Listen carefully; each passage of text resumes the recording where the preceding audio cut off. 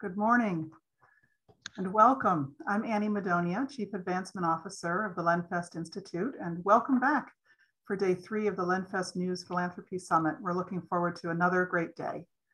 This inaugural summit is dedicated exclusively to fundraising professionals, all of you and us who are so critical to a thriving local news ecosystem. Our goal with the summit and with the LenFest News Philanthropy Network is to build and support a network of development professionals, now a growing and vibrant community of practice, as we engage our communities and build this vital resource, philanthropy, for local news.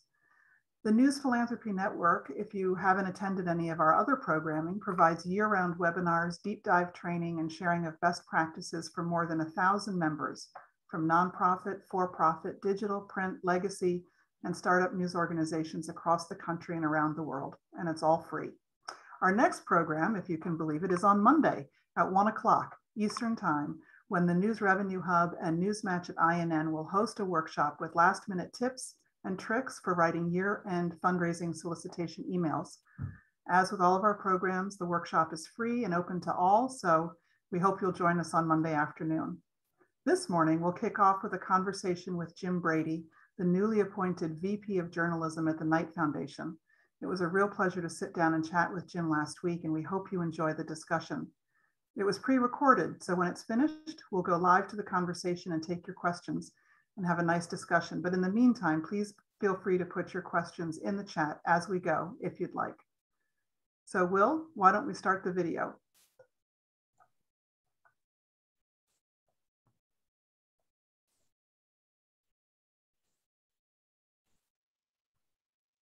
The newly appointed Vice President of Journalism at the Knight Foundation, we are really thrilled to have you here. Thank you for joining us.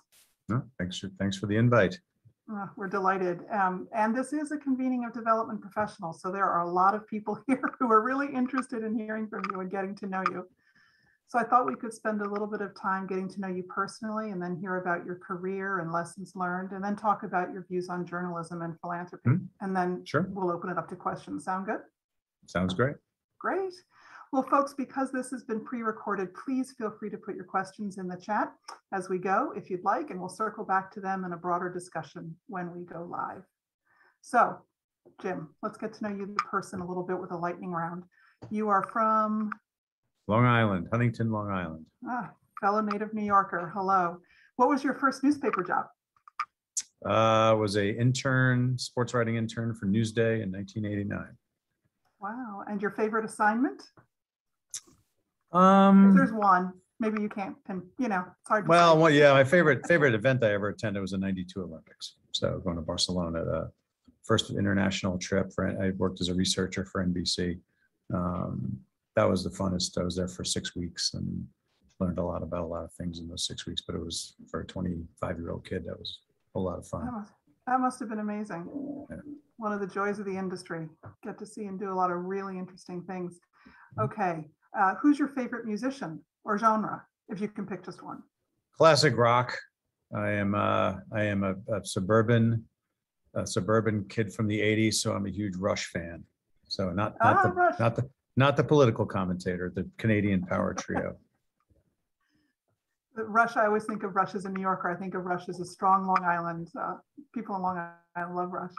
They did. So, bucket list. I understand that you have done something a couple of times that is high on my bucket list to do with my husband, which is road tripping across the country in an RV with your wife, Joan. Is that true? That is correct. We've done How many times have you? Three. We did the first 2 in a car. 2003, we were on the road for about 3.5 months. 2009 for 3, and then 2019 for about 3. The last one was in an RV. First 2 were just in a regular old car, but 2 dogs on the second trip, 1 dog each on the first and third. So we even traveled with canines. Did they love the trip too? Oh yeah, they loved it. They got to run on every beach. We have one of our beagles has since passed, but he got to say he was in. We didn't get to say anything because he's a beagle, but he was in 48 states. And Hank, his little pal here, is still with us. Has seen 48 as well. We were trying to get Hank to Alaska last year so he could break Fred's record, but COVID kind of sapped that. Oh, that's too bad. I suddenly got this picture of you and Joan with your dogs in front of the Welcome to XYZ State sign. Oh yeah. all across the country. What did you love about the trip? Why did you decide to do those? I like a lot of people who'd worked in media, I spent a lot of time in planes going from East Coast to West Coast, and kind of always wistfully was looking down, wondering, wishing I'd been down there, just kind of driving between. I love just popping into small towns, finding a great place to eat, reading up on history, meeting some people. And so I think it's a good way to see the country as a journalist. I'm always curious about lots of things, but one is, the country writ large. I've lived my entire life in Washington and New York. So it's easy to look at somebody with my background and say, well, it's just like East Coast. This guy doesn't know anything about the East Coast, but I wanted to get out so I could understand, not even understand, but just get to see the rest of the country and get to meet people and see all these beautiful places, national parks. So it just was something I always wanted to do since I was a kid. And when I left AOL in 2003, that was the moment where my wife and I were like, let's do it. And she wasn't sure she wanted to do it. But about a week into the trip, she was like, you know what, this is awesome. Let's keep going. And we ended up being out for, I said, three and a half months. Oh, sounds wonderful. I'm so jealous. I looked through one of your blogs and I think I'm gonna copy it and keep it in my future travel folder and just follow your road trip. Watch what you eat. They're not good for your cross-country trips are not great for your weight. There's always a good burger joint somewhere. And I'm sure. You got to be disciplined, which I have never been on any of those trips. I'm sure. I have a friend who's driven across the country taking black and white photos of diners. Yeah. And I think he would probably say the same thing. It's better for you to take pictures of them than eat in them. Yeah, this is true. This is true.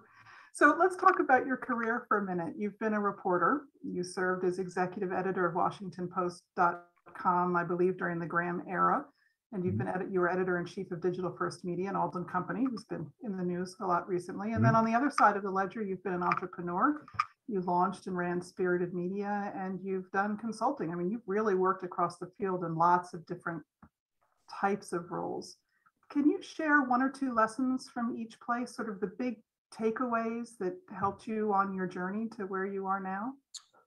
Yeah, I mean, I think every job provides you with takeaways that you apply kind of to the next job and every job subsequently. But I think certainly for some of them, the one that you didn't mention in there was working at AOL in late 90s, early 2000s. And I think that was a really key one for me because prior to that, I had been on the launch team of WashingtonPost.com in 1996, had been in newsrooms my whole life and really did accept the idea that the newsrooms did this thing that was separate from everything else. Like, yes, there were people out there who made money for the company and there were people out there who did all these other things, but we were the heart and soul of the company and as such could not be touched and could not be bothered by all these other things. And I will say going to AOL and sitting, being told on my first day, like you should have lunch with the guy who sells your channels. It was like, lunch with the guy who sells my channels? That's appalling.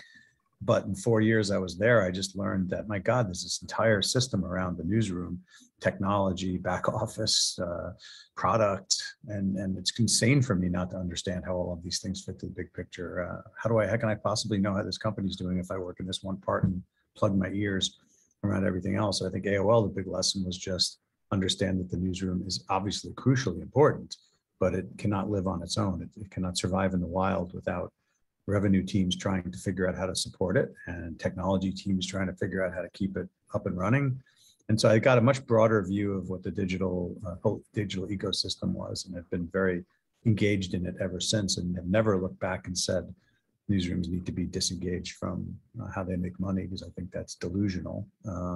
It was a delusion we could afford to have when newspapers had 25% margins, but it was still a delusion then. It was just one that, as I said, was convenient. But so I learned a lot about that, really at AOL, which in a lot of ways was, there were a lot of things I didn't like about that job, but that was the takeaway, really, was the broad ecosystem. I think at the Post, that was, you just learned how important it was to just try things and how freeing it was to try things, because, Don Graham is, one of my favorite people on earth.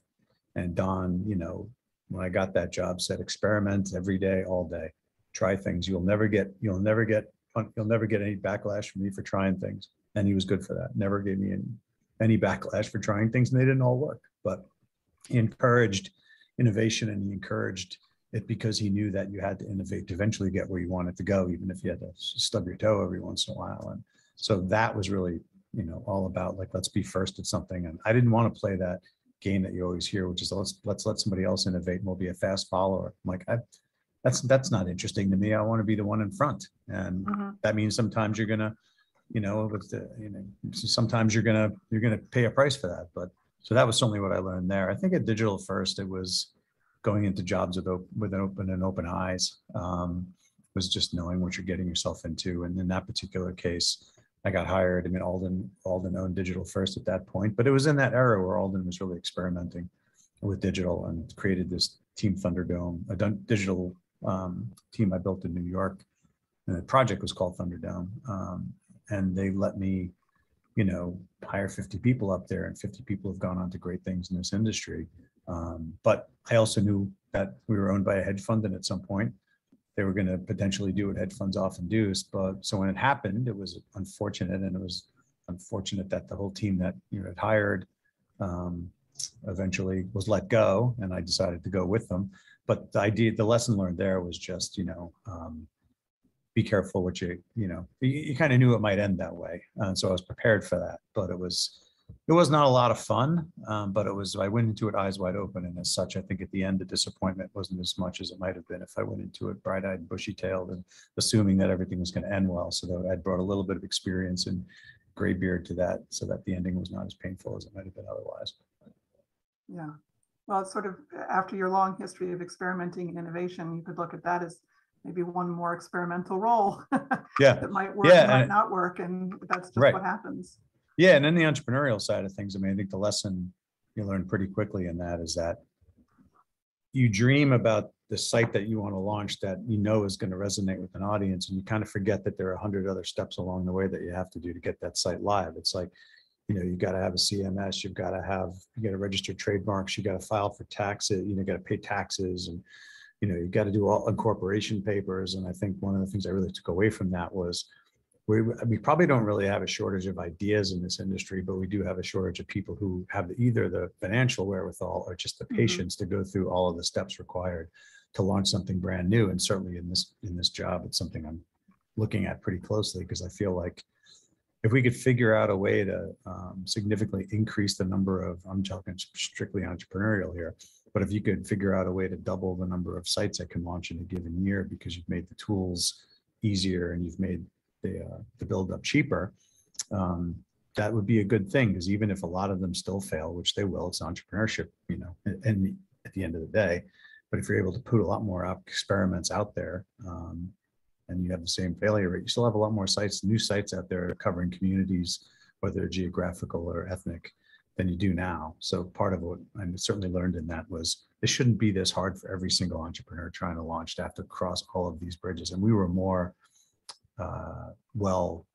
equipped to do that than most. And it was still hard. It's interesting because what you're saying is resonating with me completely. And I'm thinking about it as a development professional with my fundraising hat on. When we got into this business of fundraising for local news, it was hard for all of us to get started. And then all of a sudden you start to see there's a whole cohort of people trying to do the same thing. And then how do we share best practices and how do we learn from each other so that we're not all reinventing the wheel, all the time? And how do we give our organizations enough runway to do what needs to be done in order to know whether or not it's sustainable? And certainly funding is part of that. But the planning and the work that it takes, it's not for the faint of heart, and it's not short term either, hopefully. Yeah, and it will never be short term, but there probably could be ways to make it a little bit easier than it is now. I mean, to echo what you're saying, I mean, I've used this line for many, many years, probably the point of exhaustion for some people, but journalism is definitely in the huddling forum phase right now, which is we're either going to share what we know, we're either going to share what it is we've learned, share what it is we can with others, or else, we're all pretty much at peril. This is not a time to, wander off into the blizzard and think I alone know the way out of this. I mean, you can give that a shot if you want. I think I know where we'll find you in 100 years, but maybe you will be the one who finds a way out. But that's not really what I'm not interested in. What I'm interested in is figuring out how we take knowledge that we have gathered, tools that we have built, technology we have created, and figure out a way to have people share those things so that the path to launching or the path to monetization is easier than it is right now. And look, the good news is there's no shortage of people in digital who want to share. I tell people this all the time. Digital has always been willing to share. Digital people have always been willing to share with other digital people. Why? Because in 1996 and 1997, when we all started doing this, we all had more in common with the digital people at other newspaper sites than we had with the print newsroom, which didn't care what we were doing. So like nobody at the Washington Post print side in 1996 cared much about WashingtonPost.com, but the people who worked at USAtoday.com and NYTimes.com and at WSJ.com, they really cared about what we were doing at WashingtonPost.com and vice versa. So we shared information back then. And I think that's just carried through in the industry so that digital folks are not like withholding of information. The key is we just have to make sure to, how do we take all of those conversations which right now happen over a beer or a coffee or at a conference? How do we make sure as much of that stuff is getting out there in the broader kind of ecosystem as it can? There's a lot of that's already happening. I'm not suggesting none of that is happening right now, but I feel like it can be even more efficient so that someone who wants to start something new or an existing site that wants to figure out how to better take advantage of, native advertising or AI has ways they can dig into that topic and be able to try things without feeling like they have to start from scratch. I think that I don't know that we have the time or the wherewithal to really start from scratch on everything. I think there has to be, there's always going to be variations in how sites turn out or how companies turn out based on who the founder is, the operational competency of the leadership team, timing, economy. But the key is let's try to create conditions so that more of those things can get started. And I think that's certainly will be a focus. How do you feel about the pace of change and what you've seen sort of over the arc of your career? I mean, organizations, I think, were slow to change for a period of time. Do you feel like that's accelerating, that everybody gets it now, that it's just a matter of time before digital is leading absolutely everything? Or do you think it's still a long slog to get us where we need to be? No, I don't think the time is that far off. I mean, I think it's clear digital, even that phrase can be split into lots of different things, whether it's, mobile and desktop and, and other things that will be coming. And there's lots of different variations inside that, what type of media, but it's clear that things are headed toward a digital era. I think, I think if you haven't started to make the shift by now, it's probably too late. In terms of if you really haven't focused on transformation, you're probably 15 years behind on that and probably too far behind. But yeah, I think that's clear. It's going to continue to accelerate toward digital. I think there'll be print publications. I don't doubt that they will exist. Do I think that I would be putting a lot of resources into figuring out how to optimize print publication at this point? Probably not, but easy for me to say. I don't have to look at those P&Ls, but I think that's been the problem, right? I think it's the classic innovator's dilemma, which is you're making lots of money, or at least were making lots of money on a print publication. And, there's a executive at the Washington Post who metaphorically described it to me once. And he said, you're asking me to look at this little garden, this digital garden on the side of the road. And you keep telling me how pretty these flowers are going to be when they grow. But I'm over here on the print highway where I have a tractor trailer jackknifing in front of me right now. And I really can't focus on your garden while I'm trying to figure out how to deal with this problem in front of me. And I think accurately described how a lot of people looked at it, which is, I get it, this thing's the future, but I got this huge business in front of me that is cratering or is in great peril right now. And even if I know that that's the future, I can't really focus on it as much as I have to focus on this. And I do think that was a real problem for a while. I think it's why WashingtonPost.com's model of being very separate from the newspaper on the business side and newsroom side were totally separate organizations who reported into different parts of the company than the newspaper did, I would say was the right strategy because it allowed us to not worry about the tractor trailer jackknifing. It allowed us to focus on the garden on the side of the road and grow it without having to worry about that problem.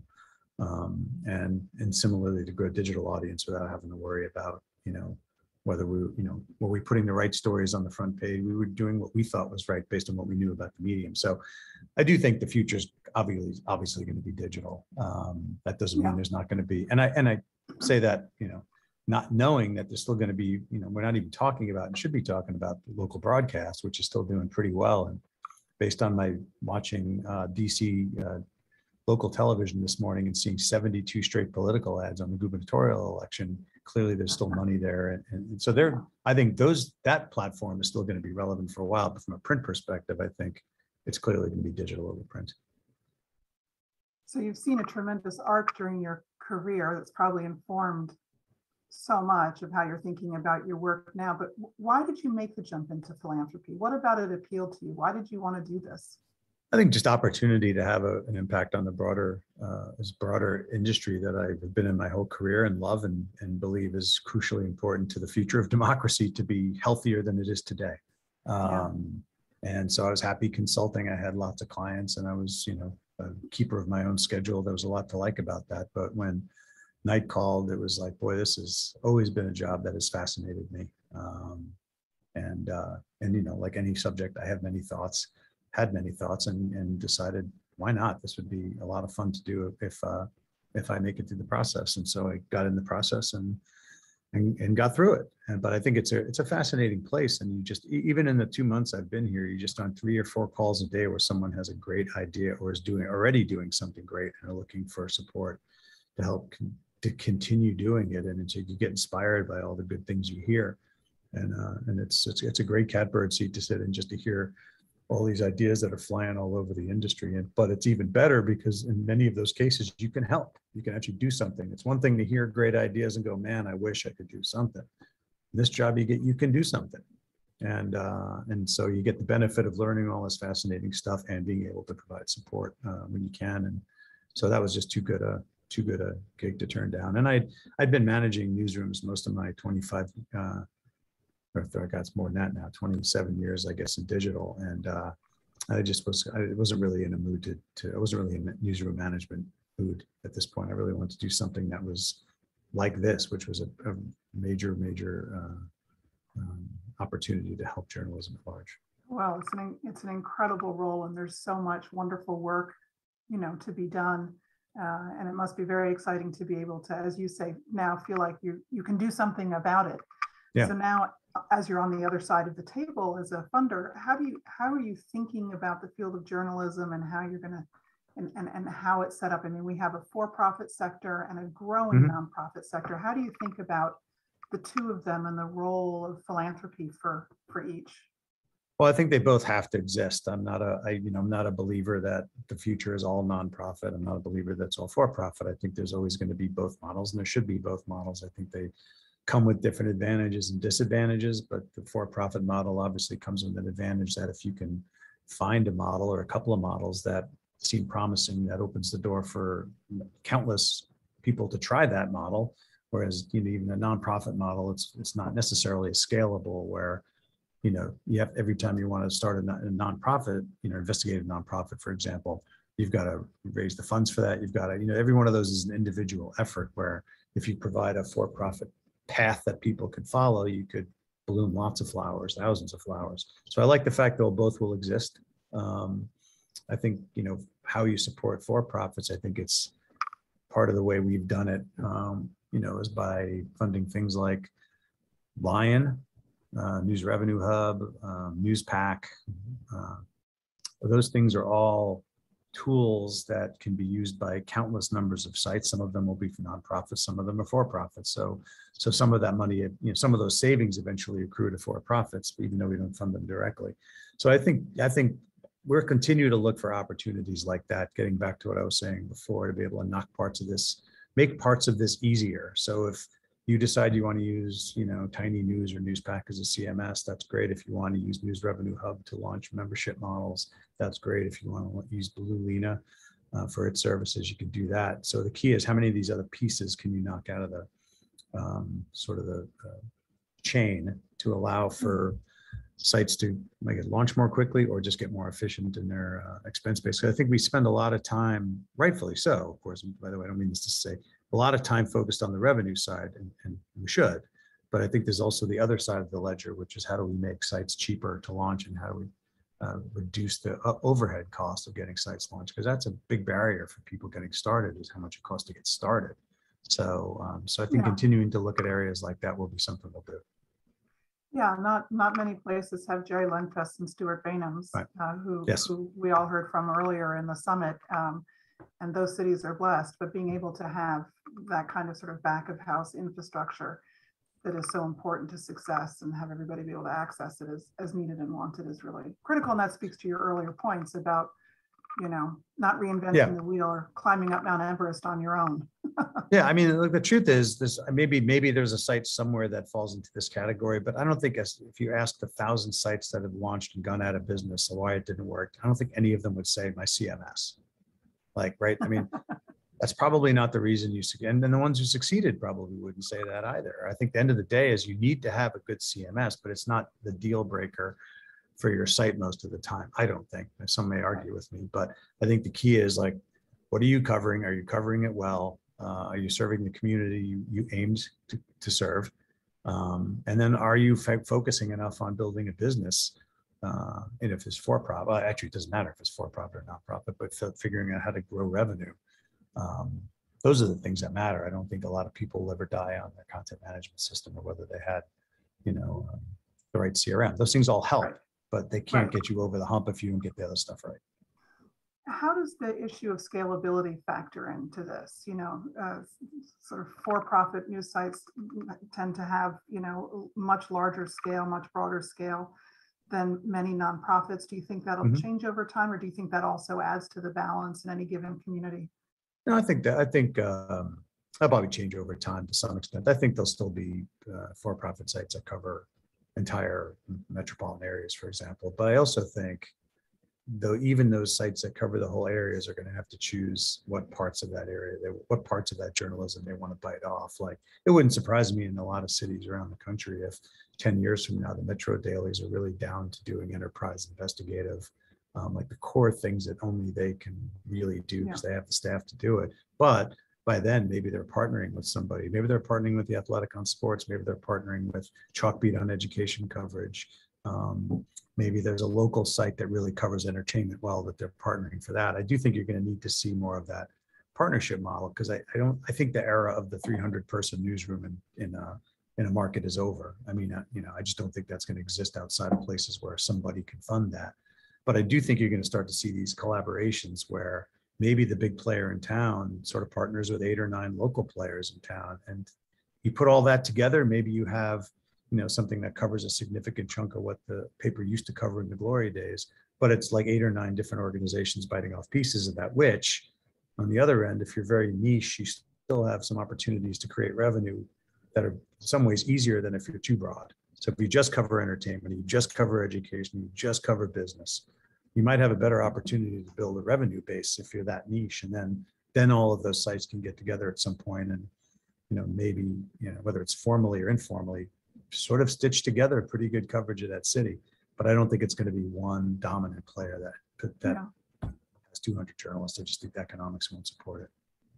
So let's talk about funding just for a second. I mean, I know it's early, but what priorities are starting to emerge for you and for the foundation, under your leadership on the journalism side? I mean, it sounds like collaboration might be one of them, or? Yeah, it's an important one. And I think, in addition to that, I mean, it's collaboration between, philanthropic organizations as well.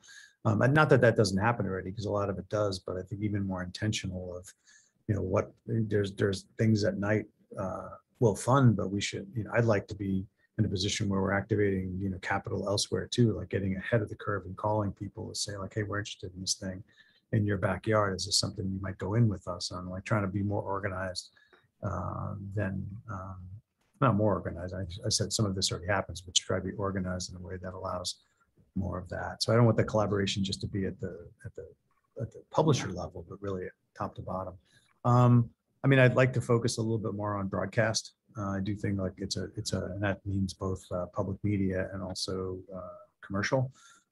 Again, the for-profit, we've already done some work with like Arizona State on table stakes, and we'll continue to do those kind of things. But I want to do even more than that, because I think it's a sector that's really an important part of the media ecosystem. I'm tired of using the word ecosystem, but I couldn't come up with. No, we have to find a better word. We really do have to so find a better word. That word has been beaten to death. But so I do want to see what we can do in that area, because it's it's still a very vibrant.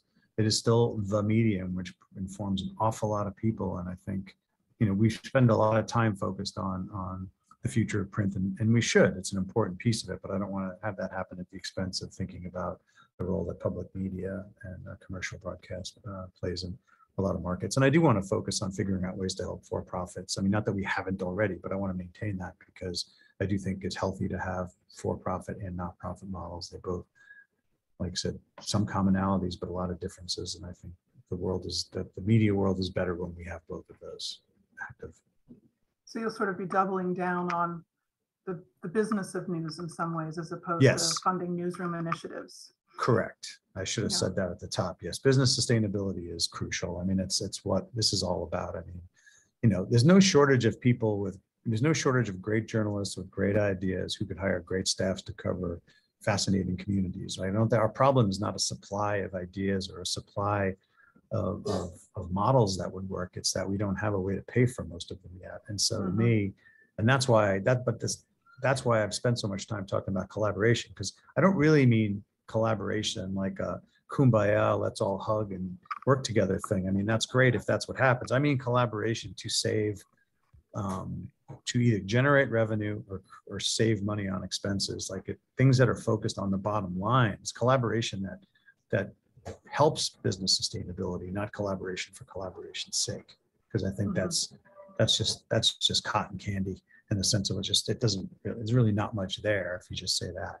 That's why I'm focusing collaboration specifically on sharing of things that will, if you share knowledge and someone's able to apply knowledge to, something, a line of business they're trying to develop, that can help their revenue side. If they are able to use a CMS that costs half as much as the one they were using before, but still has full functionality because they're using Tiny News or NewsPack, then that's, $12,000 a year, saved if they were saving, if they saved $1,000 a month. So I want the collaboration ideas to lead to something positive on the P&L front. Yeah, that's why sustainability has to be, what do we have? If we can't pay for what we do, then all the rest of it doesn't really matter. And that's certainly been a frustration for many years. I mean, my father was a journalist in college, but didn't get into it in his career, but knew enough about kind of how the journalism and business sides work together that he told me when I got my first job at the Post when I was in college, a part-time job, he said, don't ever let anybody tell you it does not matter how you make money. And so, and I took that. I used to read the Post annual reports because I was a shareholder, and I used to focus a lot on the revenue side, but was not surrounded by many people who did. I cared, going back to my AOL story, I cared how AOL made money. What I learned at AOL was all the other parts, the technology, and but before that, I cared about how the Washington Post made money, and I knew how it made money. And I do think we have to be laser focused on that. If you just think you have an idea but no business plan, don't waste your time. Right. It won't last long. Business if you build it, they will come doesn't hold true. Yeah, and business models just don't evolve. You don't launch something and all of a sudden the business model comes out of nowhere. The only time you could really do that was if you're able to generate ridiculous traffic out of the gate and you could build some ad revenue, but that's not going to be the future revenue model. You're going to have a plan for how to grow membership or how to build a subscription-based business, or, and that just doesn't just happen. You have to be intentional about that. So given your history, and long career in experimentation, and people like Don Graham saying to you, you will never get in trouble for innovating, try, see what works, fail or succeed quickly. Do you see investing in a lot of experimentation, or do you hope to help guide organizations to resources that are already there and sort of consolidate all of the, focusing on a few key experiments out there that seem to be working so far? Well, I think both, because I think there are some that are out there that are working. There's also other parts of that sort of chain of things nobody has built a common solution for. So it'll be both. I know that's a lazy answer, but it is true. No, it's not lazy, it's true. Yeah, we'll definitely fund some, but I don't think we'll fund experiments that, if they work, would help the organization we funded and nobody else. I mean, literally one of the questions I think we've talked about applying to every grant was to say, how will this grant help news organizations that don't see a dime of this money? Literally, not involved in this grant at all. But how is somebody going to learn from this? Are we going to provide something out of this that they can take and learn from? And if the answer is no, that's going to be a pretty big ding, because funding individual projects, unless there's really some fascinating new wrinkle in this one thing, but even in that case, the learning we would derive from that would have to be applicable to the whole media world. We still wouldn't do it if it was just going to help this one site. So we'll fund things if we think there's opportunity to help a lot of other sites. I keep saying sites. This guy's been on the web too long. A lot of other news organizations, Yeah. but it would be through that prism to some extent. I think we want to experiment, but experiment in ways that lead to broader adoption of something. Yeah. Well, before we move into the Q&A, any advice for development professionals? You've got a room full of your new best friends. I'm the new guy. I'm the new guy in the room. So, but what advice would you give us about the do's and don'ts? I mean, you've had to make pitches in the past, and you've had to go out and raise money. So, coach us a little bit about what you think works, what you don't want to see, what you like to see. I don't know. Yeah, I mean, I think as someone who went out and pitched a lot and raised some money, I mean, I think the thing I always felt was important was in the end, regardless of what you're going to have, people will come pitch you and they'll have a revenue sheet in there. If they haven't launched yet, they have no idea if those revenue numbers are going to play out in any way, shape, or form. That's a total fantasy slide. And anybody who's giving money pretty much knows it's a fantasy slide. So you're sort of back to the quality of the person in front of you, the team that they've put in front of you, and the quality of the idea.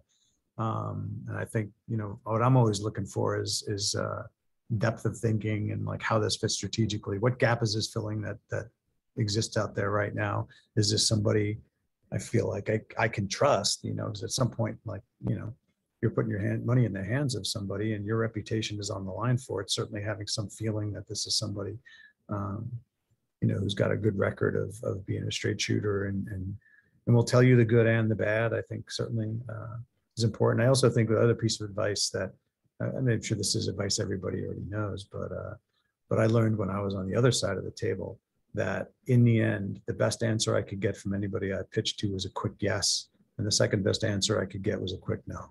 And the worst answer I could get is no answer. And I think that's something I know we want to apply. I want to apply to this too, which is if we're not interested in something, the sooner we can tell somebody that, the better. Because it's one less place they have to follow up with. It's one less deck they have to put together to keep us updated. I think keep us updated anyway, because maybe we'll fund down the road.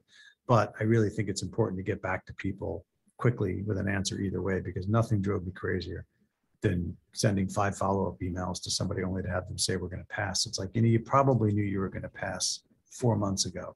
And that was 4 follow-up emails ago. And that makes you crazier than all. I said, for Spirited, I got turned down by somebody like the morning after I pitched, and I was like, we just don't do local stuff. It's really interesting what you're doing, but we just don't do local. And I was like, all right, well, thank you for letting me know so quickly. And it's like, we usually don't get thank yous like this. It's like, well, I'm dealing with a whole lot of people who haven't given me an answer in 6 months. So believe me, I appreciate your answer, even if I wish it was a different one. I'm just glad I got one. And I think that's something I know I want to put into play here. But that was one of the most frustrating things being on the other side of the table, was the incessant waiting and getting no answers on things. And I got a long way to go on that still in this job, because I'm still dealing with the fire hose syndrome of being just new to the organization, new to philanthropy, new first nonprofit. But I'm not too far from being in a position where I feel like I'll be on top of all that, and I'll be able to actually practice what I just said. Not that I haven't. I'm not sure that I haven't done it yet, but I'm still dealing with the busy phase. But I do think that's important too. But there was a study, I think TechCrunch did this like 4 or 5 years ago. I thought it was a really interesting piece, which talked about what slides in a pitch deck people tend to look at. And it was like the one that they looked at the least was the revenue slide. And I think people found that kind of shocking, because at the end of the day, this is about business, and how can the revenue slide get less viewed than most? It's because everybody knows what's on a brand new pitch is somewhat valueless, because you don't have any market data yet. You don't have any actual historicals to put against that. And you don't really know. But what they looked at the most was team. And I think there's something to be said for that, which is you're investing in people as much as you're investing in the idea. I mean, they have to both be there, but yeah, I think that's certainly what is important to me too. That's all great advice. Great advice. At one point you said to me once, don't tell me what you did, tell me why you did it. Yeah. And that speaks to the impact of our work, of our news organizations, why we're putting things into place. It's not good enough to just say you're doing it. There has to be a reason why and an outcome you're trying to achieve. Yeah, exactly. And outputs and outcomes really matter. And I think and that's a thing too. I realized this today too. I think and this may be something everybody in the room has dealt with at one time or another, but I'm starting to get the sense, as you realize pretty quickly, I can't possibly grant every idea I like, because I don't have the money to grant every idea I like. My saying no does not mean I don't think there's some value in what you're doing, but I have to make choices. And so, and so I think everybody just thinks like, well, I really like this idea. And then you hear it bounce back to you as like, well, he's really interested in what we're doing. I think he's going to fund. It's like, well, don't go so far on that. Just because I like the idea, it's competing with a lot of other ideas I like. And there's going to have to be some real hard decisions about which ones provide the most potential value for sort of journalism at large.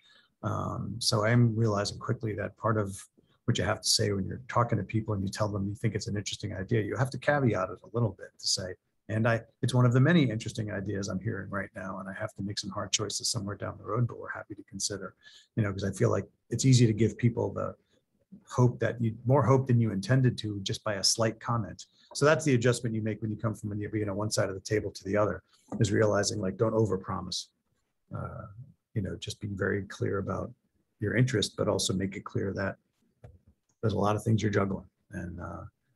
But that was the last lesson. I've just learned that one in the last couple of days. I think where it just hit me that I have to be a little bit more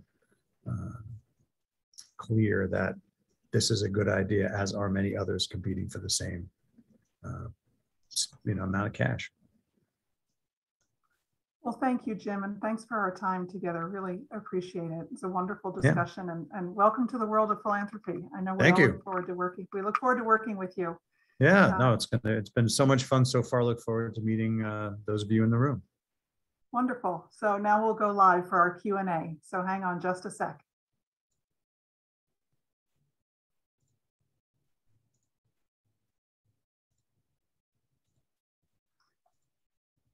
Hello again, Jim.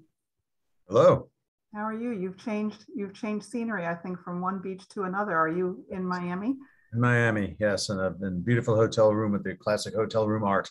Very, very lovely. I'm in my office in Philadelphia. You'll be moving to Miami, you and Joan? Yes. Yeah. Great.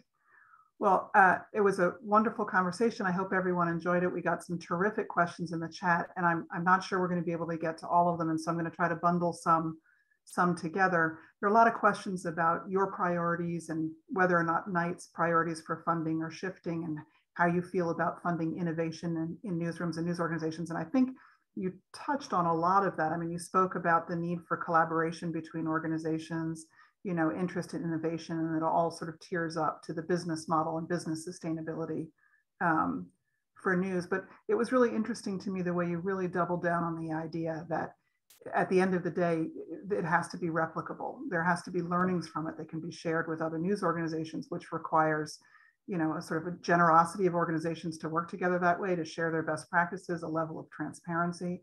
So I think those things will all be important when people want to talk to you and the foundation about work they're undertaking. Yeah. Do you have any thoughts about, this is from Lisa Gardner Springer, how much you're considering shifting to general operating support or special project support? Are you going to be very targeted in the specific things you want to fund, or sort of more ongoing support for organizations that are doing good work? I mean, I think we certainly have done some general ops things. I don't think that's the majority of what we've done, and I doubt it will be the majority going forward. I think what we're, again, general ops, if it helps one organization be successful, that's wonderful. But if there's no lessons to be derived from that for the broader media world, notice I did not use ecosystem. So I'm sure that'll be my last reference to that word, I hope. But yeah, so I think that's still the goal, is to try to put funding behind things that others can take and learn from and grow off of. And again, whether it's a service or a tool or knowledge. So I think it's going to be a case by case basis. I don't think you're going to see I don't think you'll see a wave of gen ops investments, because I think unless that there is a larger story to be told beyond that, for that site can tell using those funds. Do you see a balance? I mean, this is actually, I'll use Karen Hawkins from Chicago's Reader exact words. What do you see as the pros and cons of funding a wide variety of outlets versus picking a few quote unquote winners to back or projects to back? Well, I think the model that we're aiming for would basically put the tools in the hands of as many sites as possible. And then I think the winners and the losers in that scenario will be not chosen by us, they'll really fall onto the same things that most winners and losers end up being chosen by, which is execution, timing, luck. So I don't think we're trying to necessarily pick winners, because I don't know.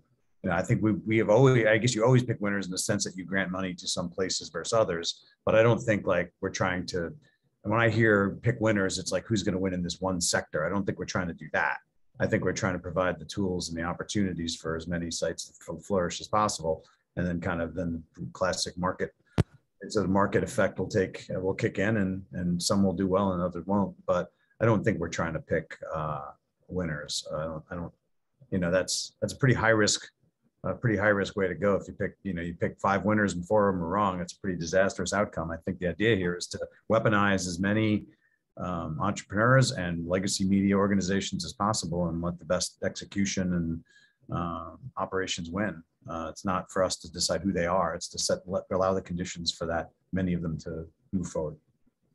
So much of this is, out of all of the organizations and projects that you fund, the sharing of best practices and the learnings from it. I know you started at Knight at the same time as a new head of communications for the foundation. Are you two starting to work together on how to resource and share information, and how you're thinking differently about your partnerships with organizations? Yeah, absolutely. And even in just how we, as the journalism department, Karen, John, and I, how we communicate out what we're up to, and also to give updates on things that we have funded in the past that have hit nice big landmarks. And I think we do want to do. I would like to get more out there about what we're, not just what we're providing grants to, because that you can find that pretty easily, but why, and how those things fit into the overall strategy, and whether that's in the form of occasional occasional blog posts or some form of a newsletter. I think we certainly want to put more information out there about that. So, and I think there's, that's a goal of mine, and Heidi and I have talked a lot about doing something in that regard. So yes, you'll see some stuff in that area for sure. Becky Boneham, and I'm sorry, Becky, if I mispronounced your last name, wrote in the chat the challenges that rural newspapers have, and lagging tremendously in the transition to digital. In Western Iowa, many don't even have a website and have old technology, and they need considerable resources to make that digital transformation occur. Are you looking with any special initiatives or special eye towards rural news organizations? At one of the sessions we had yesterday, somebody talked about sort of the flyover states, not as they're called, not necessarily getting as much attention, not from Knight necessarily, but just generally than other sort of urban coastal, areas. Yeah, I think that's a fair point. As from our conversation, I mean, I've been all over the country, and actually on those trips would always try to pick a newspaper up in towns we would go through. Just I had this pile at home of papers from all over the country from that trip, and it was fascinating to see the differences in them if you went from one town in Oklahoma to the next town in Oklahoma, our city. So I don't know that I can't say like there's a rural news initiative specifically. I think the idea still stands that. Let me say one more thing too. I do think if 2021 is the moment in which you decide you're going to it's time to make the digital shift, I'm not sure that's the greatest candidate for us, to be honest, because I'm not sure in 2021, it might be too late to make that shift if you really don't have websites or you haven't put any effort into digital. It's hard to build digital audience, and it's hard to build digital business. And the more runway you've given yourself, the more likely you are to succeed. So I do think in general, like continuing to support legacy organizations is something we'll surely do, but it will also be, for the most part, I think legacy organizations that have made some, progress toward that transition already. That said, in cases like that, I think Knight, I think we would be happy to have conversations with organizations like that to see if there's a way for us to, to try to unleash some capital elsewhere, whether we can play a role in finding funding for those particular publications. Whether we would do a larger rural news initiative is something certainly would consider, because I have as per our conversation, I very much tried not to be the East Coast guy, even though it's where I've lived my whole life, not be that person in action. So I would certainly be open to a conversation about that. I just wanted to throw the one caveat about starting the transition in 2021. I'm not sure those are the places that would be priorities for us, just because it might be too late. Being too blunt, I'm sorry, but I don't know how we start that transformation. If you have 5-6 years to really make that transformation, then maybe you can make it. But if if the doors are threatening to close in a year, and that's when organizations are starting to make that digital shift, I don't think that's nearly enough time to do it efficiently, no matter who funds you and how much they give you. Yeah, it's a real challenge. We see it in our, in our own work, even in Philadelphia, that sort of, it takes time to build that audience. For sure. I think we said in our interview, it's not if you build it, they will come. It really does take time to make that transition. Shifting our focus a little bit, a question from Paul Chung. How will you ensure that diversity, equity, and inclusion is front and center in your decision-making process, given that the demographic shift is increasingly more diverse, and yet journalism is often, white-led? Mm-hmm. Yeah, I think the way DEI fits into our strategies, the way I always describe it is it's always horizontal and sometimes vertical. It's got to run through everything we fund. It's got to be a consideration in any individual thing we fund, and it's also going to be something we directly address in certain grants. And I think without giving too much away, I think you'll see that shortly in some grants that are coming over the next couple of months. But I think it's clearly, it has to be a focus, and I do think it has to be a focus in pretty much everything that you fund. But as I said, I think you also have to fund very specific initiatives there too. So I think you'll see soon kind of how we're going to address DEI, at least some portion of the DEI issue. Mickey asked a question about, I'm sorry, I'm losing my notes a little bit, telling digital stories with multiple perspectives. And if you're starting to get into grant making and looking at the work that Knight has done in the past, do you have examples, she asks, of how low budget sort of multiple perspective storytelling that you ended up funding, or that you've seen that she and others can learn from, sort of in this spirit of replication and learning?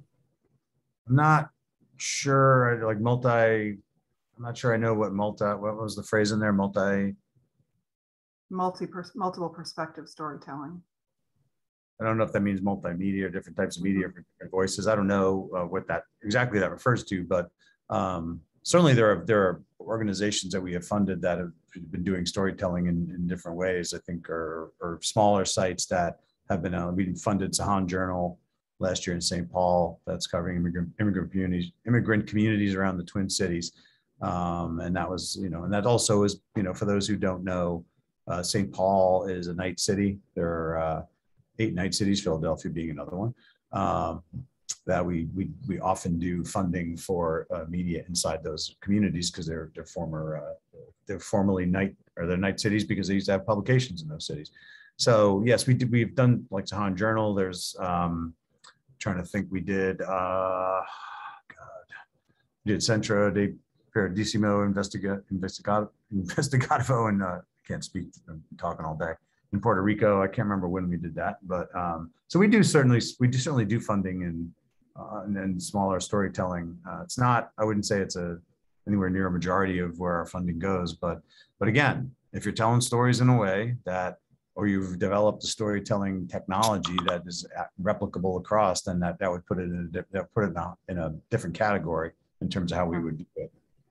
So it sounds like you're starting to get involved in the grant making process already. If you have some grants that are coming out in the next couple of months, which is really exciting, sort of jumping in head first, and certainly building, with big shoes to fill, building on the shoulders of the folks before you, with Paul and Jennifer, and of course Karen is still working with you, which is terrific. How far in advance do you plan? How far, if you see something now and you think, we're not going to fund it now, we may fund it later, or are you starting to think about 3 years from now, what you'd like to see and what you'd like to be engaged and involved in, or is it a little bit more immediate than that? Right now, my biggest focus is Monday. So no, I mean, it's a new. I think that'll change over time. I think in terms of literally how we plan is, we have 4 quarterly board meetings in which we do, grants above $250,000 go to the board. So the time frame on those is always going to be fairly long. We can do other grants below that much more quickly. But it's, it's certainly we're not a breaking news organization in the sense we turn something around in 2 days. but no, I think the idea is, and but the way that my starting date played out is I arrived right about the time the 2022 budget was being done, right about the time the December board meeting planning was starting. So I kind of came in right at a time in which there was an awful lot going on, and I'm really committed to taking December pretty much off. And I don't mean off from work, but off from meetings to really to have a better answer to the question you asked by January 1st. I think, I want to. I want to move as efficiently as possible, but I don't want to be the person who sits here and says right now I have that stuff all figured out yet. But it's I think we'll be looking, and I think how far out you're looking is going to depend on what you're looking at, right? I still think like technology is a good example. Should we be looking at technologies that are 4 or 5 years off? Absolutely, but we can't do that at the expense of focusing on like the technologies of the moment, like CRM, CMS. Even AI, which maybe not the biggest thing yet, but it's not too far off, and it's not 5 years off probably. So you kind of have to keep an eye out on different timeframes, but based on when you think something is really going to hit, knowing you may even get that wrong. But so I think our time frame is going to be different depending on what category it is that we're looking to fund. I think there's sustainability. There's always going to be an urgency. If there's a model out there, there's something out there that we think is going to make a significant difference in the overall sustainability of local news organizations, that's gonna move with some alacrity. That leads a little bit to a question from Frank Mungine, if you have sort of set any relative priorities for supporting different areas. I know you talked about innovation, but sort of priorities of technology transformation, leadership development versus journalists and journalism. Yeah, I mean, I think certainly technology is, Paul did a great job in the years he was at Night, focused on technology and looking around the bend at all the things that were coming. And certainly we're going to fill a job with someone who can fill that role. I do think technology is really important. Again, today's technology and next decade's technology, both.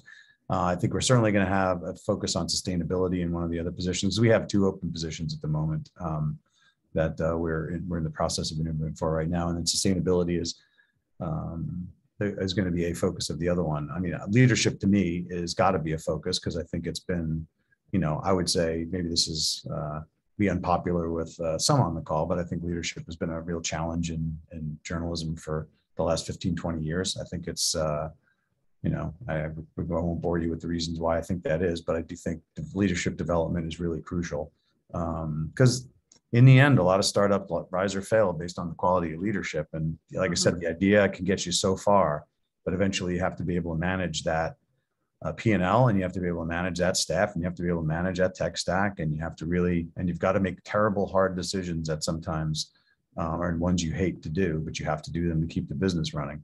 And so I do think that kind of leadership and that discipline is something that I would love to encourage and put some funding behind ways to deepen the well of really great leaders in this industry, because there's plenty of them out there, but I'd like to focus on trying to create more, because I think it's crucial.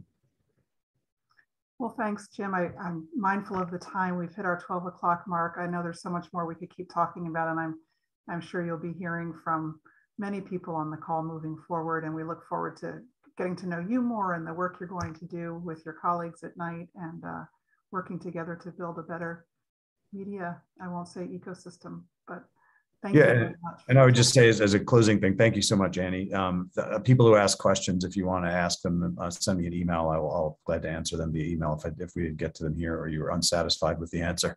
I'm just Brady@kf.org. Thank you, Jim. Really appreciate that. And thanks to all of you for joining us for this call. We hope you'll come back at 12:30 for some more sessions, including building a fundraising program from scratch with Johanna Derlega at the 19th and the Lenfest Institute's Rebecca Foreman. We have a session on ethical storytelling and human-centered social impact led by Shahandra Harris McRae at the Inclusion Firm.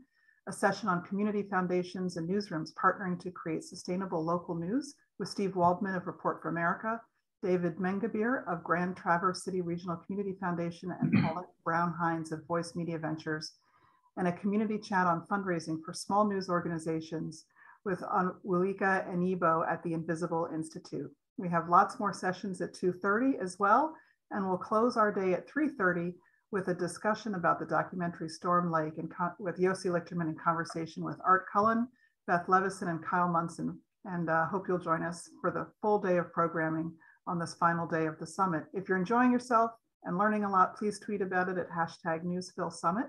And please don't forget to complete the short fundraising survey that we sent you. Thanks, everybody. Thanks again, Jim, and we'll see you all soon. Thanks. Bye-bye. Bye-bye.